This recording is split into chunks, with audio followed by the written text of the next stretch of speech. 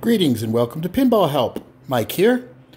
Today I'm going to give you an update on this Stern Seawitch that we're going to be restoring. I did a first look at this and we've got some of the parts in, so I'm going to do a summary of what it is we're going to do with this game so you can see the before and the after. So let's just bring you up to speed.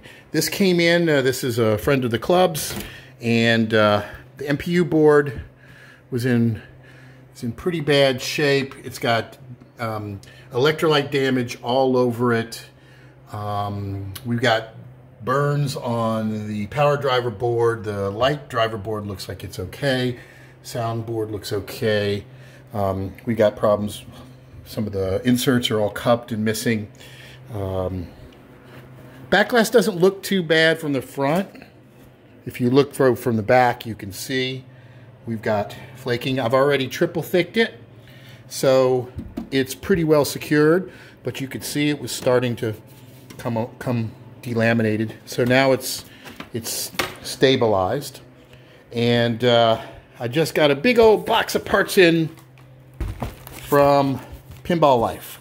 So here's what we're going to be putting in. This is a replacement rectifier board that's going to go in the cabinet. This is going to be probably the most time-consuming part of the initial restoration, because let's pull it up and I'll show you.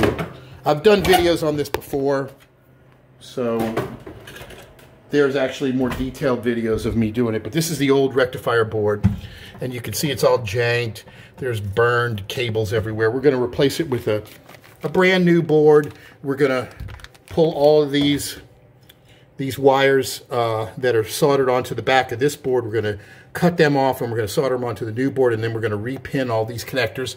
All along the way, I'll be checking to make sure that everything lines up, because these are all power lines, so you want to make sure everything is color coded, but you should always never assume 100%. So you want to look at the transformer diagram back here, corresponding to the color codes here, corresponding to the voltages on the board, to just make sure, just in case somebody replaced a wire, or even from the factory they used a non-standard wire color. You never know. This varied from game to game, from model to model, from different time periods, so you want to double check that.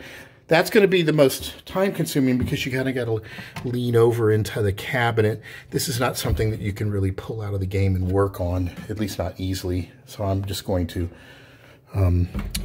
yeah, see, this thing was floating around in the game, causing all kinds of havoc. You can see one of the flippers was completely burned up and disassembled. You know, as I said, I think the guy said, "Oh, it worked when I put the game up." I'm like, yeah. I don't think so. So we ordered some coil stops, but they're the wrong kind. So we're going to have to get some different coil stops. But let's take a look at all we're going to do. Now this is a bit of a pricey update, because we're going to replace multiple system boards. But if you want something that's just going to be really reliable and you're willing to spend a little bit more money, this is better than, you know, if you only have one game and you like tinkering, by all means, this power driver board is going to be replaced. We have a brand new Ultimate MPU board from Altec that's going to replace that. And new power cord. There's a few coils that are burned out. We're going to be replacing those. And then, of course, as I said, the rectifier board. And somewhere in here, oh, this is the MPU as well as the power driver board underneath it. So we've got an Ultimate power driver. Now this is definitely repairable, and I will repair that.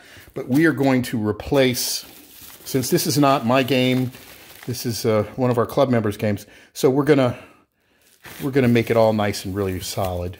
This is about an extra $200-something to replace that board, but it also will improve the components, better components than what were on there before. The only other thing that you could do with this game to really make it super rock solid would be to replace these high voltage displays with LEDs. And we don't know what condition these guys are in, so until we get power on this thing, we won't know. So that's where we're at. I'm not going to do this myself. I'm going to get my buddy that owns the game to also help with this, and we're going to work on it. So expect to see some more videos of the progress.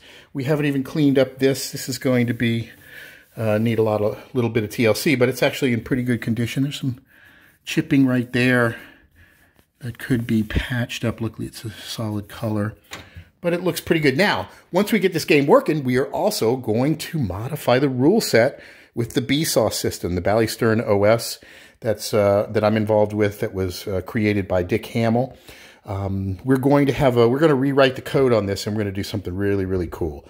This is going to be a great game that we will bring up to speed and do some neat stuff with. If you've got ideas for how the rule set in this thing could be rewritten or some features, by all means, put them in the comments. I will take into account anybody's suggestions, and we'll see. And that will eventually be available. So that's where we're at. A short summary before the work begins. We're almost ready to get going. The first thing we're going to do is replace that rectifier board and then kick into gear. So thank you guys for watching, and be sure to subscribe and all that. And until next time, see you later.